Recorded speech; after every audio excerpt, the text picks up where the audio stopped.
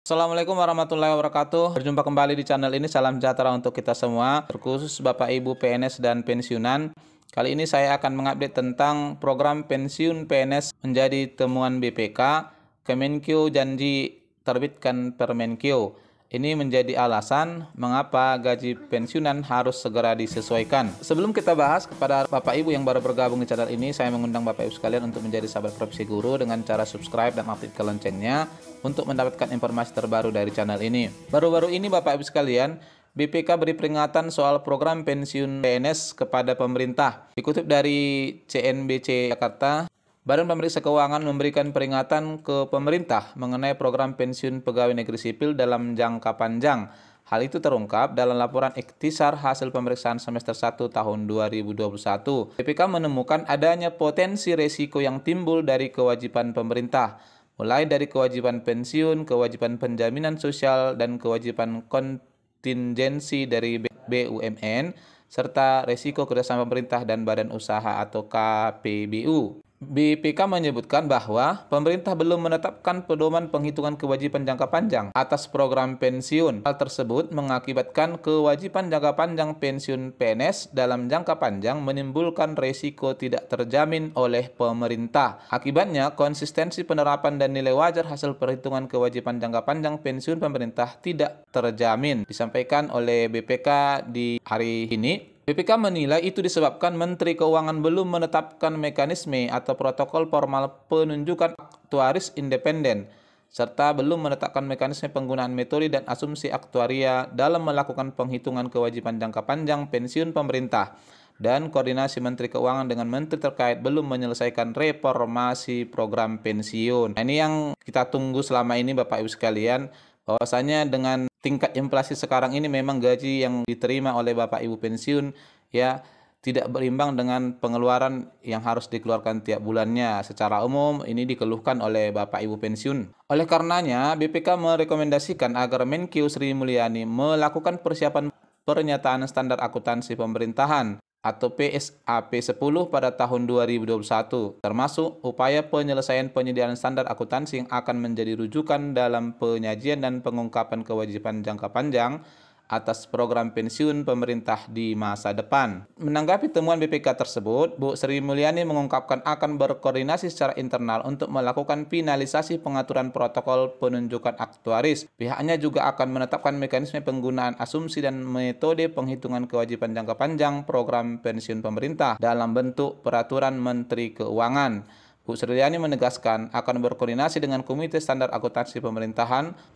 Ini untuk penyelesaian standar akuntansi yang mengatur penyajian dan pengungkapan kewajiban jangka panjang pemerintah atas program pensiun. Seperti yang Bapak Ibu ketahui, reformasi birokrasi salah satunya adalah pengubahan sistem penggajian menggunakan skema sistem full funded.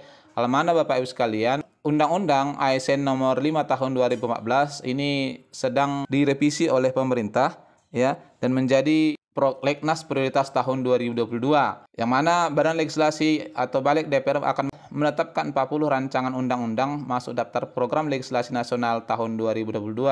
Penetapan dilakukan dalam rapat kerja Balik dengan Menteri Hukum dan HAM, Pak Yasona Lauli di hari Senin kemarin. Pak Yasona mengajak seluruh lembaga pembentuk undang-undang memiliki komitmen untuk menyelesaikan rancangan undang-undang yang telah masuk dalam daftar prioritas dengan efektif. Hal mana dalam rancangan itu ada 40 RUU Prolegnas yang akan segera disahkan.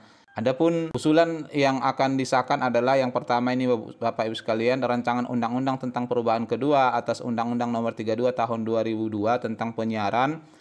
Lalu yang kedua ini yang kita tunggu-tunggu adalah rancangan undang-undang tentang perubahan atas Undang-Undang nomor 5 tahun 2014 tentang aparatur sipil negara. Jadi di undang-undang ini memuat skema full funded ya, penggajian sistem single salary. Lalu yang ketiga adalah rancangan undang-undang tentang perubahan atas Undang-Undang nomor 16 tahun 2004 tentang kejaksaan.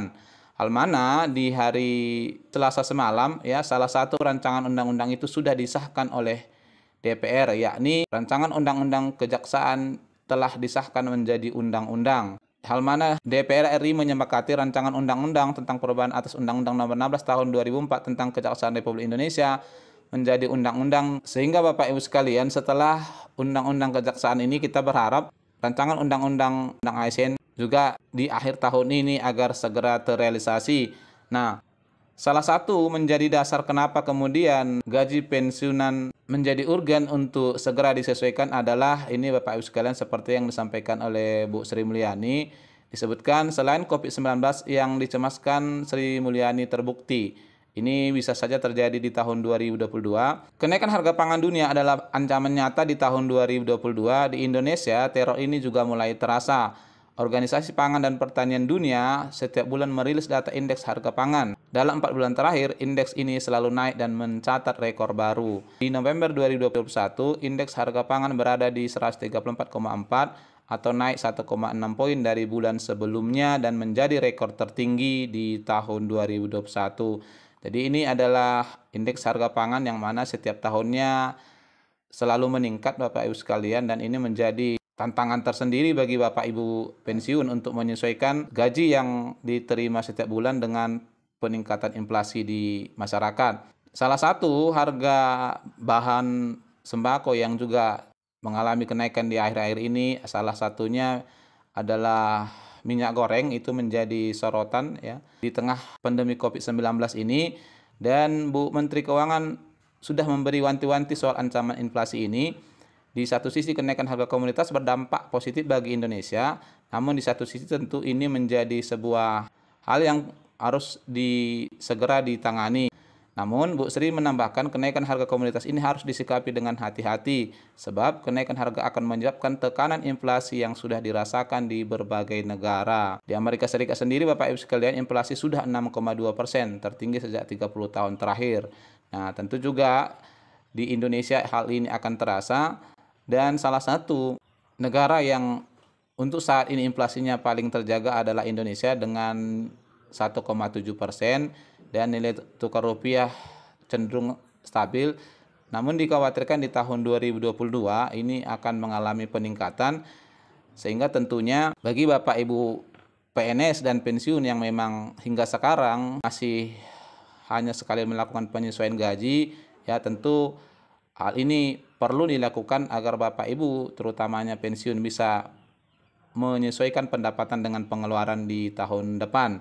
Terkait reformasi birokrasi untuk pengubahan skema penggajian ini memang sudah banyak langkah-langkah yang dilakukan oleh Kemenkeu. Salah satunya adalah direncanakan tarif PBB akan naik di tahun 2022 sebagai peningkatan penambahan APBN. Kemudian anggaran gaji PNS untuk tahun 2022 juga akan dibatasi maksimalnya 30%. Lalu salah satu yang juga menjadi program tahun 2022 untuk peningkatan APBN Bapak Ibu sekalian adalah penggunaan NIK menjadi NPWP, sehingga pemerintah memiliki data terkait dengan penghasilan setiap masyarakat.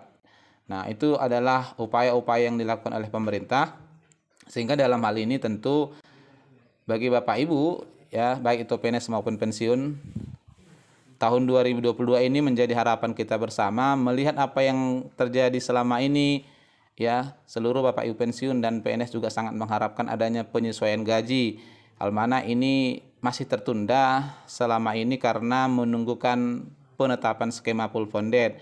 Nah, jika rencana ini terrealisasi Bapak Ibu sekalian di akhir tahun ini, maka kemungkinan besarnya di tahun 2022 atau setidak-tidaknya sesuai dengan arahan dari Pak Mahfud melalui tinjauan hukum Undang-Undang ASN paling lama di awal tahun 2023. Nah, ini barangkali informasi terbaru yang bisa disampaikan. Semoga bermanfaat. Wassalamualaikum warahmatullahi wabarakatuh.